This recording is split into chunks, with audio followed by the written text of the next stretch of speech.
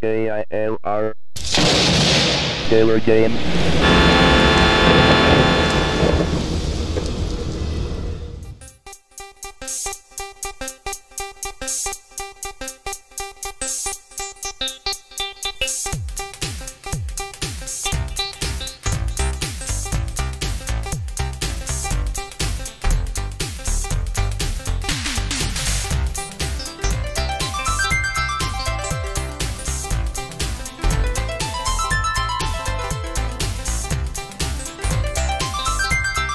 Hello, gamers and simmers, and maybe some of you rare pilots out there who might actually be watching this. I am the KILR Gamer, and welcome to Flight Simulator 2, version 1.0, for the Commodore 64. Oh my goodness, this goes back in time.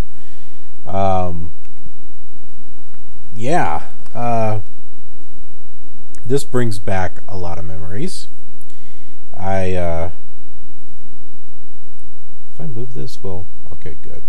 I'm like, I need to move this on my screen so that way it's centered. I want to make sure it wasn't moving on my recording software. Oh my goodness, I grew up with this. This is my very first flight simulator right here. It's on the Commodore 64. And I figured it might be kind of neat to start a world tour series and just kind of do it with kind of old school with the Commodore 64 and just kind of do it with the other flight simulators. I mean, why not? I don't know if there's going to be much interest in it, but someone out there might like it. So, well, here we are. So we have to choose color TV or composite monitor or black and white TV or monitor. I think we'll choose color. We can do demo mode or we can do regular flight mode. Well, we're going to do regular, so now we just got to wait for it to load. Maximum 1541 speed. Yes, this is an emulator that I'm using. There is no way that I could be sitting here recording with OBS and a Commodore 64 at the same time.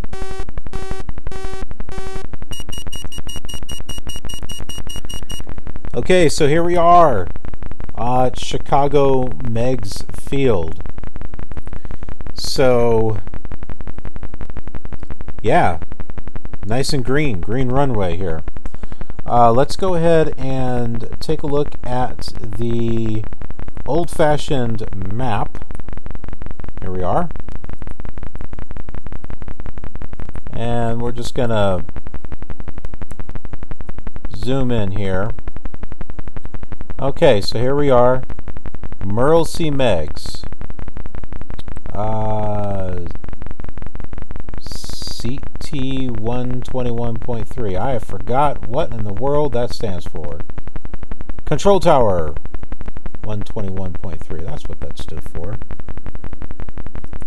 Okay, let's see. How do we change the comm radios? It was Control C. Yeah, there we go. 120. Well, you can't see it. Hold on. There we go. 121. And then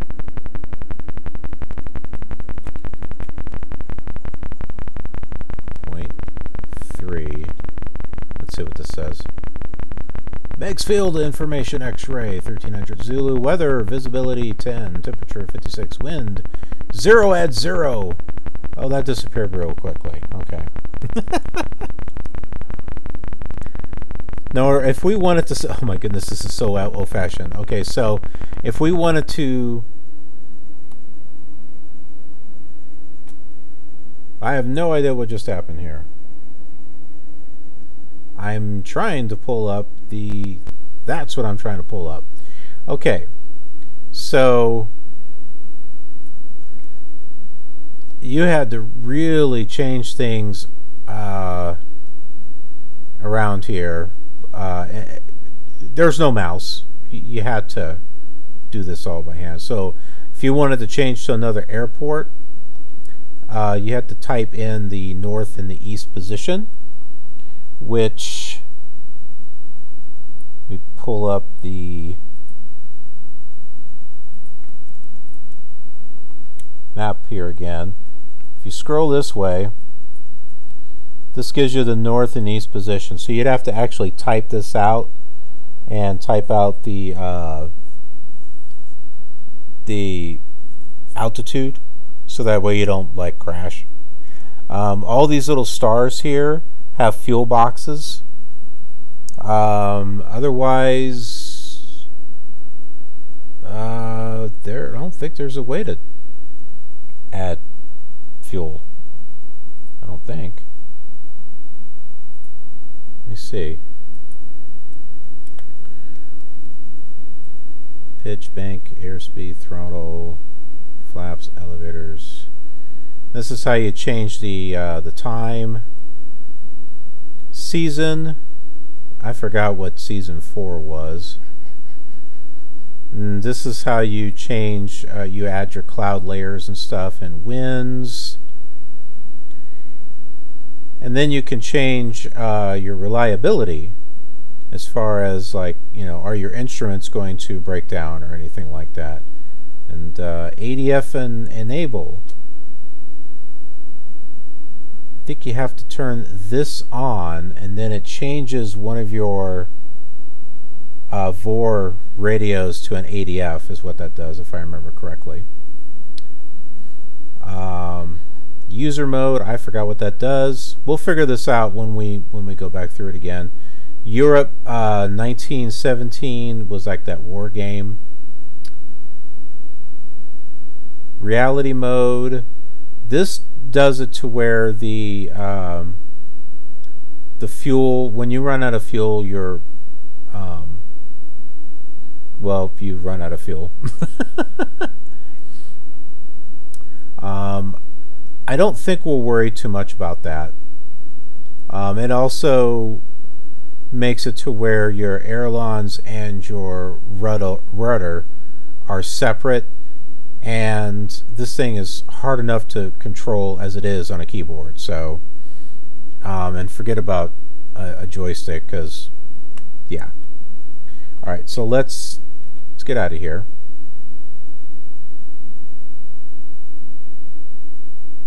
Man, why is it doing this? It didn't do this before when I was messing around with it.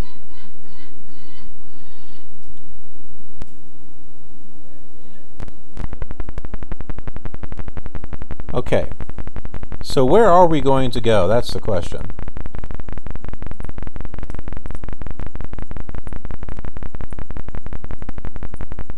Well, you always started off here at Merrill C Meigs.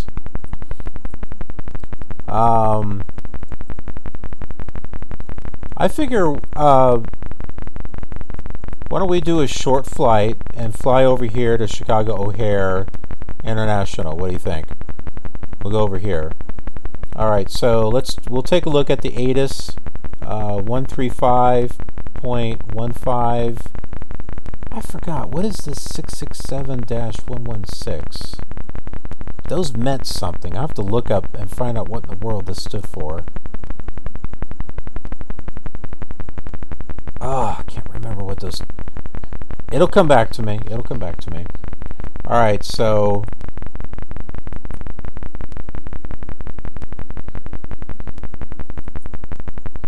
let's see what the ATIS has to say as far as the landing runway. It was 135. Well, I didn't like that. Oh my goodness. It's going all over the... Stop! There it goes. Okay. I don't think that ever happened on a Commodore 64. It was going all over the place. Alright, 135.15. Okay. O'Hare International Airport information. Bravo, visibility 10, landing, departing runway 4. Device controller on initial contact you have. Bravo.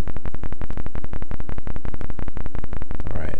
But we have no way to contact them, so... Okay, so now what we're going to do is set our VOR to 113.9. 113.9.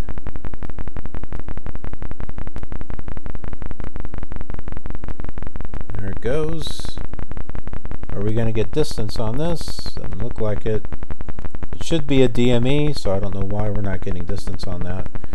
Alright, and we want to fly to it, so what did they say? Runway 4? So I guess we'll set this up for runway 4 then.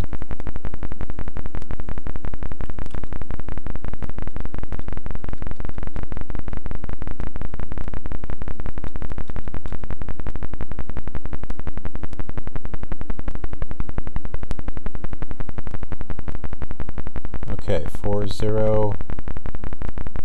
That should be good enough. We shouldn't have to really do much of anything else. I guess we could, let's see. There's the due page. Here, I'll put the map back up again. So we're gonna come out here and fly this way. I suppose what we'll do is we'll select the due page VOR, and we'll catch the 270 radial on this, and we'll fly out this way until we catch the 040 radial and then come into Chicago here. So that's what we'll do. Alright.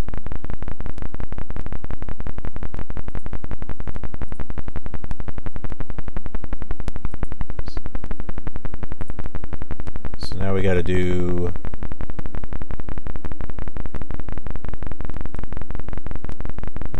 let's see, control. Okay, there it is. We want 108.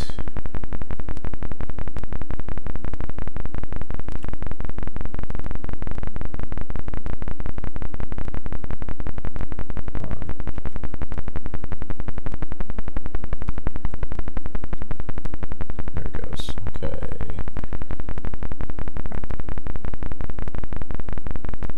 Oh, I think it's too far away. It's too far away, we can't catch it. Okay. Alright. Man, these old planes.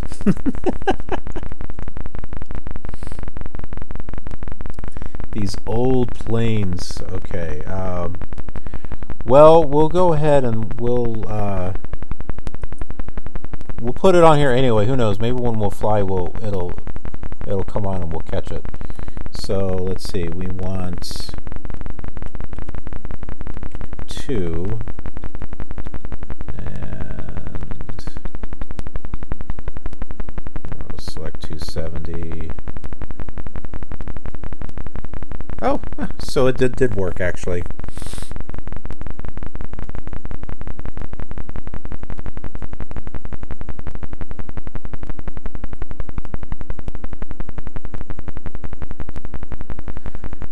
Oh boy.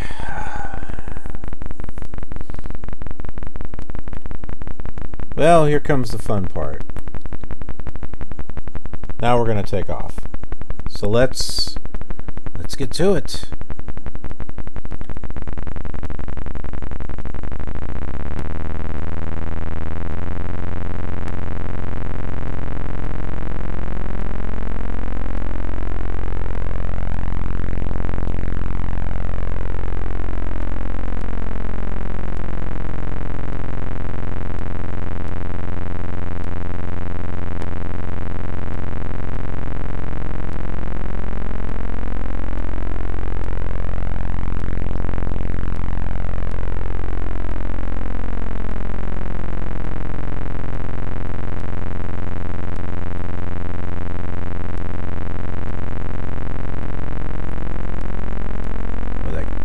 clicking sound.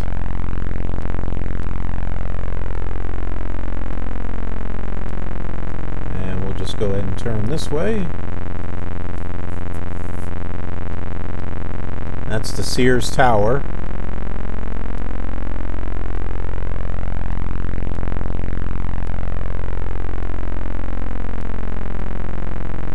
And those sticks are supposed to be buildings.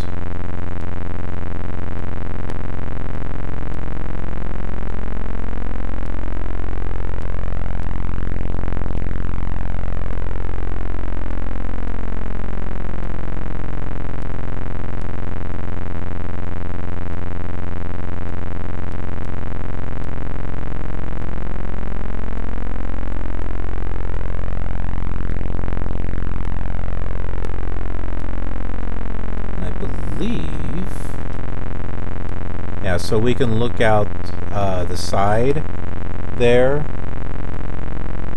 our views.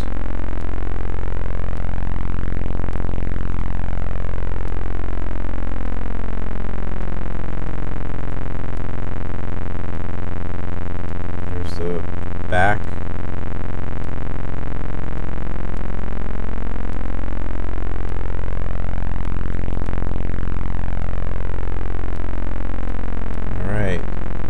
Got the we're on the 270, it looks like.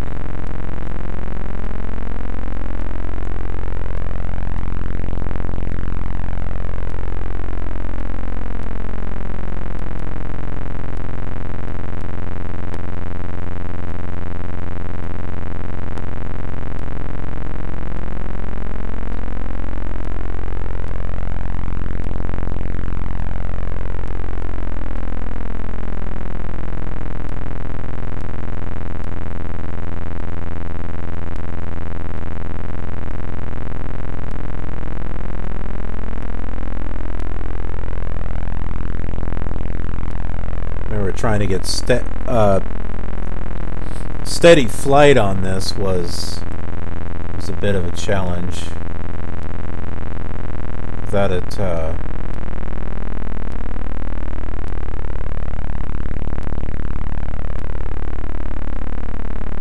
bouncing up and down and stuff.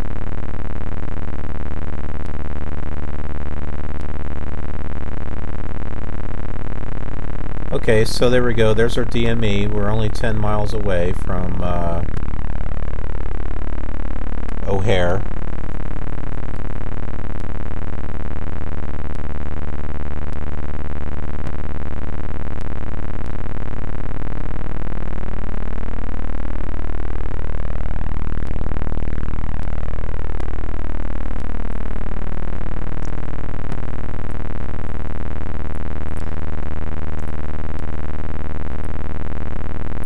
Now I had all the scenery discs for this,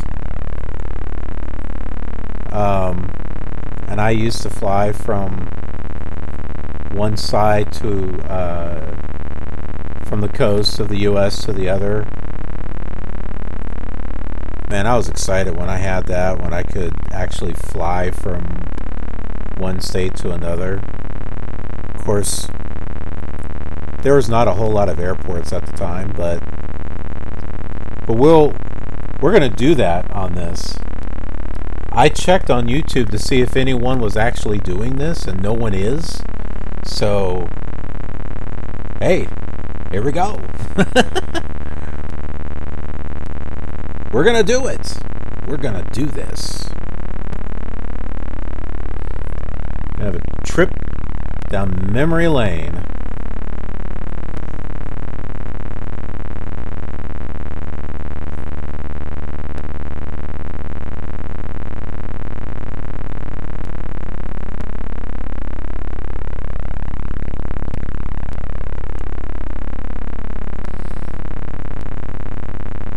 What did this come out? 1984? That was a good album by Van Halen.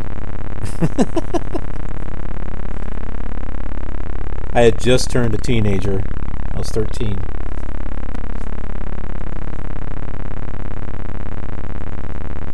This is big. big stuff.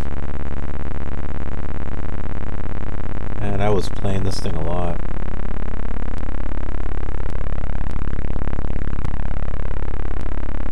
And the Commodore 64, that was our family computer. And then when the Commodore Amiga came out, or at least the Amiga 500, that was my very first personal computer.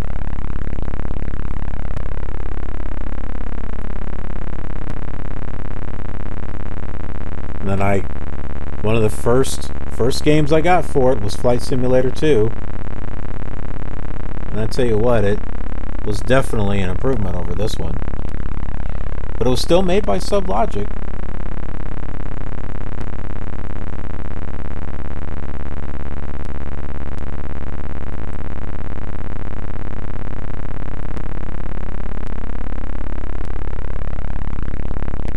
And I flied that one a good bit too. It did not have the all the scenery discs though, like this one did. It had some of them, but it didn't have like all of them, so that way you could go from coast to coast. Unfortunately,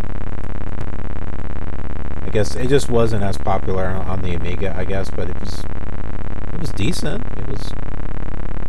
It was definitely an improvement, but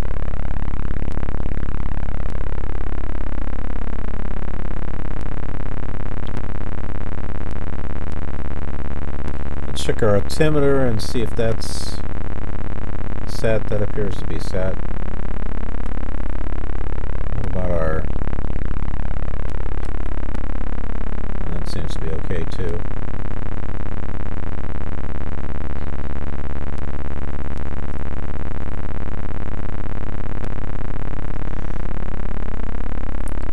It's funny, on this old simulator, you might as well be flying IFR, you know. There's not much visual reference here, other than a green ground and some lines. You can't tell how far down, you know, or how far up you really are without looking at your altimeter. And if you had your reliability setting lower than 100, and when your controls, those VOR radios look like stopwatches. Or like a little watch. I just kind of realized that. But when your equipment malfunctioned, it just disappeared from the dash. And so if your altimeter disappeared, oh man, that just sucked right there, because you didn't know how high you were up or how low.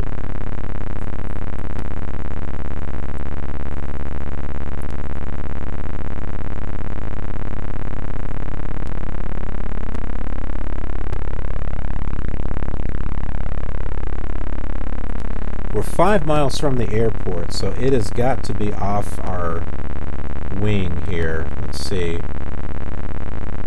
Yeah, I believe that's it over there.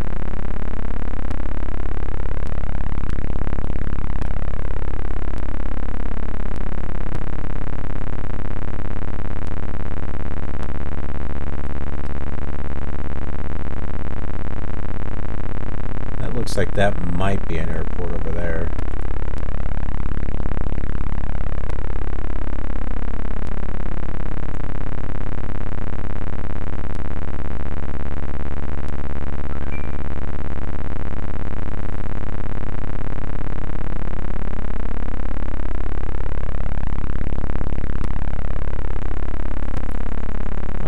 Let's see.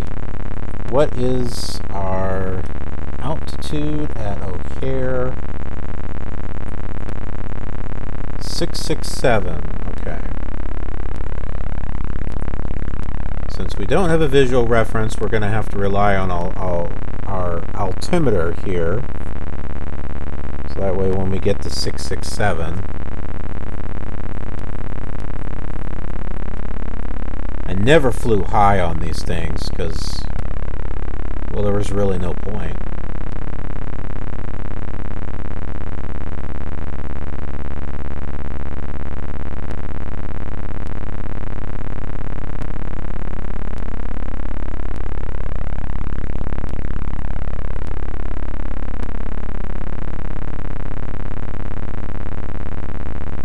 Gotta love the frame rate. I think it's like 1 frame per second or something.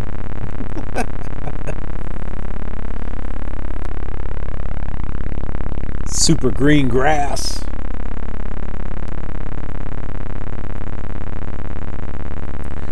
There we go.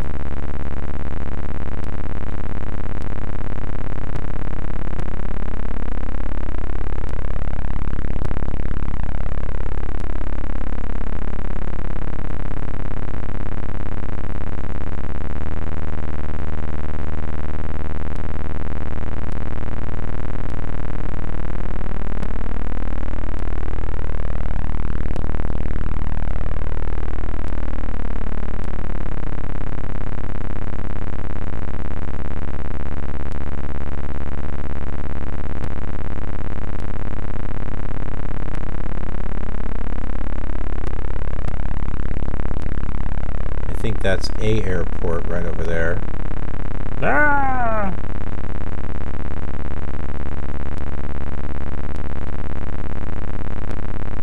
Not too high, we're gonna stall.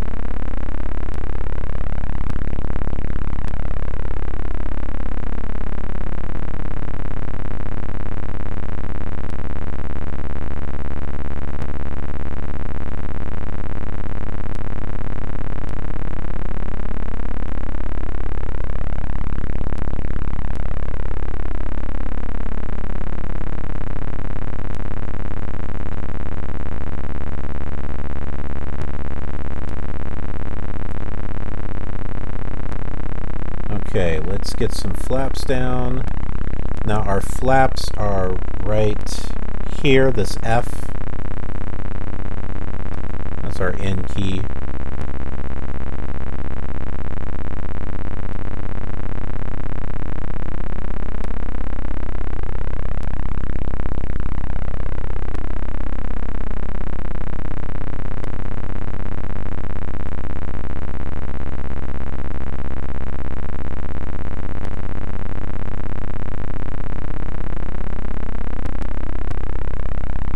Still off a little bit. Trying to line up on these things was not easy. Trying to line up with a runway.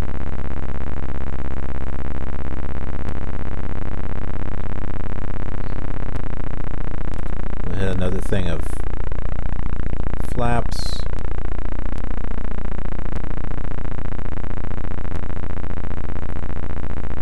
See, there's something sticking out here. I don't think that's it. I think it's in here somewhere.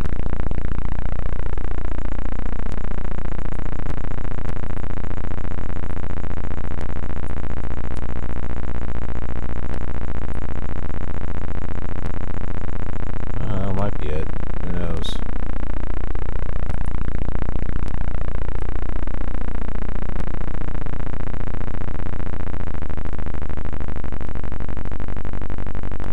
Definitely think we are a little too high, though.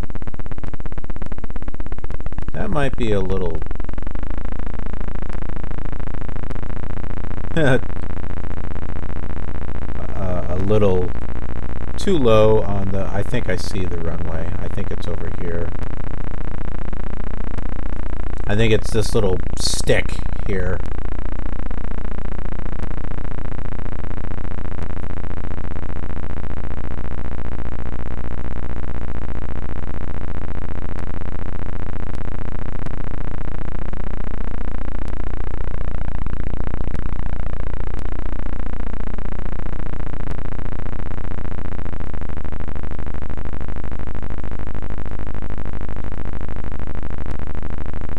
About 4 miles away here.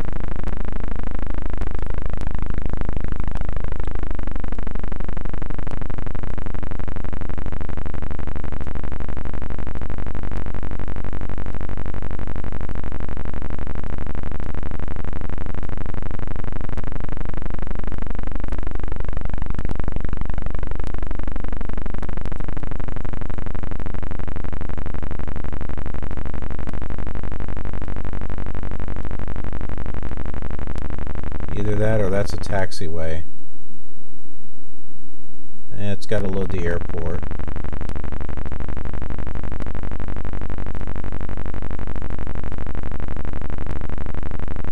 Look at this gobbledygook of mess. Can you tell where the...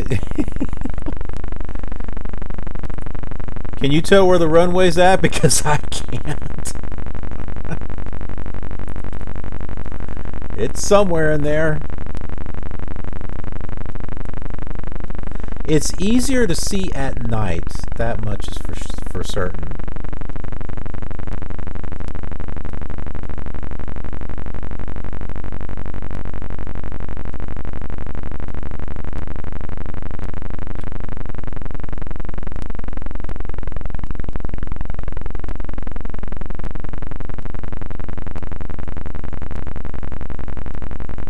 I think there were many times I landed on taxiways and everything else because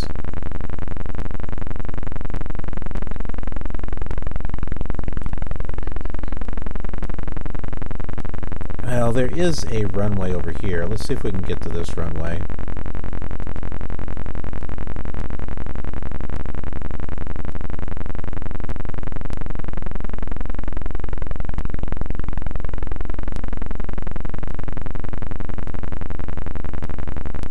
And with these old programs, you did not want to do a missed approach. This is like the one thing you did not want to do a missed approach on. It's like, I ain't doing no missed approach. What is that little dot out there? Do you see that? There's like a little dot out there in the middle of nowhere. Right. It was right there. What is that?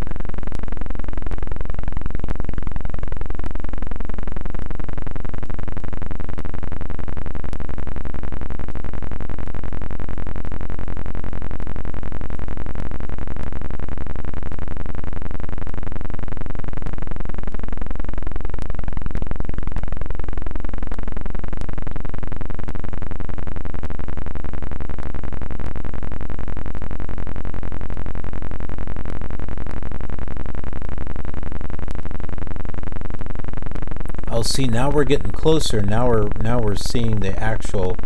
See, I thought this whole thing was a runway. It's not. It's because we're way too high. That's why.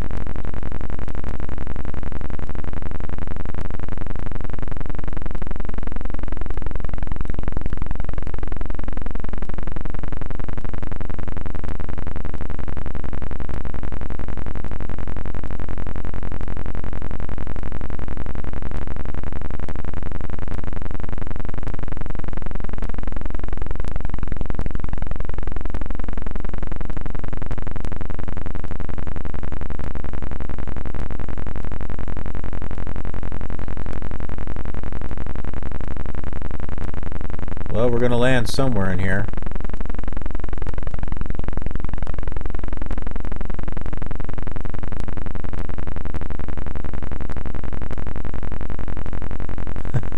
Not quite on the runway. This is usually how I used to land on the 64, because I could never get lined up very well.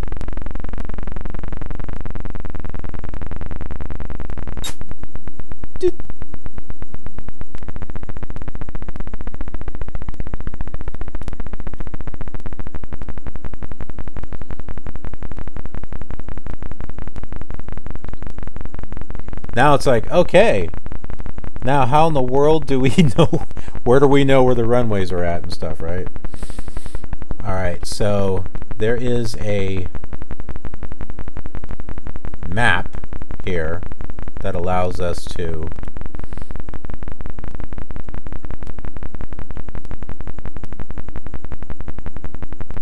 zoom in and zoom out and stuff. Okay, so here's the airport.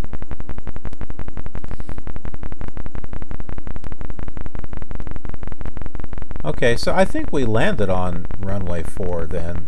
I think, well, we didn't, okay, so we didn't actually land on runway 4. We land somewhere in the middle of 4.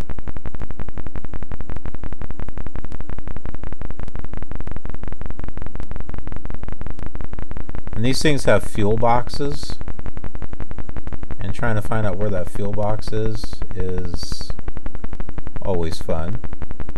And I don't know what that is. What is that Z? What is this? I have no idea what that is.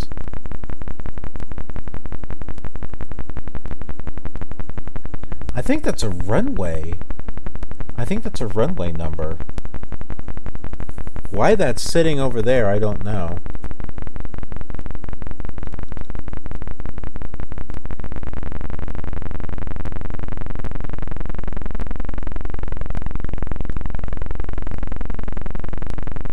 Yeah, that looks like a runway number, which is completely out of place.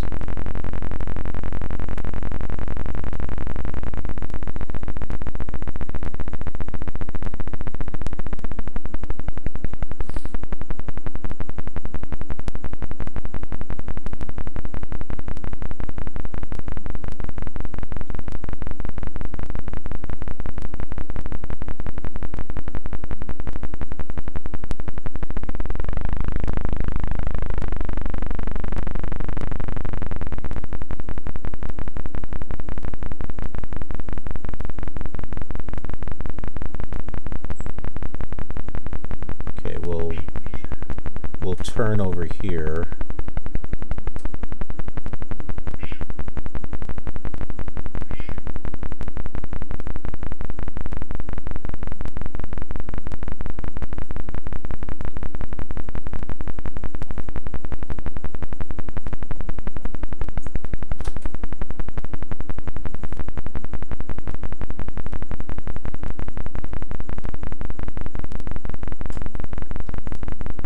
So there, we're on the taxiway.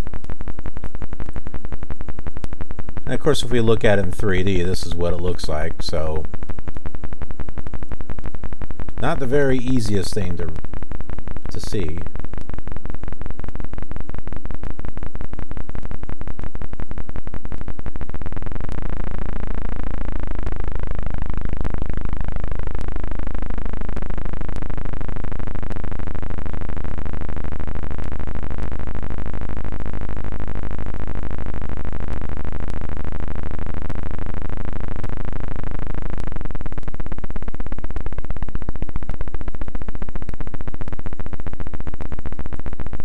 Zoom out here.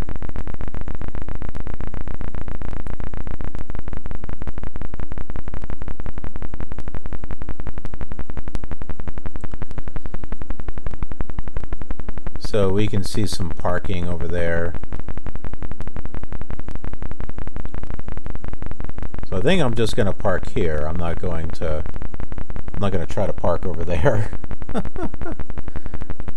Whoops. We'll stop right here. Alright, now let's show you what this looks like at night.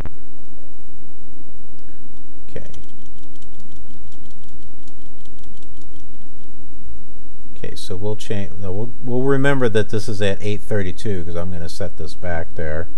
Now you may be thinking, season, what does that do? That'll change like the temperature and stuff like that, and then you have to use like the carb heat and stuff, and so that way your plane actually flies.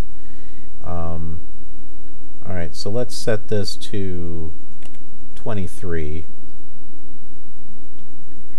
and then we'll head back out.